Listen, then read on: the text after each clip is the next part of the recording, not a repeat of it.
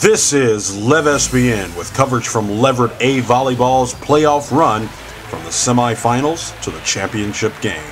We get started with Leverett's semifinal matchup against Quincy, where Leverett opened up with a dominating performance and never looked back.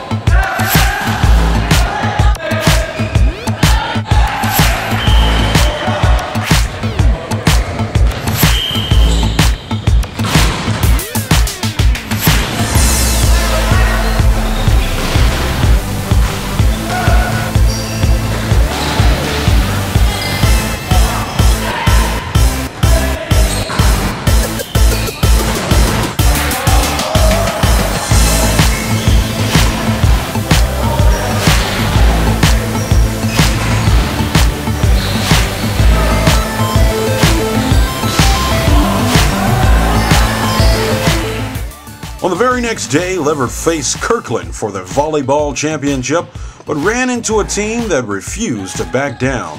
However, Leverett kept up the intensity all match long.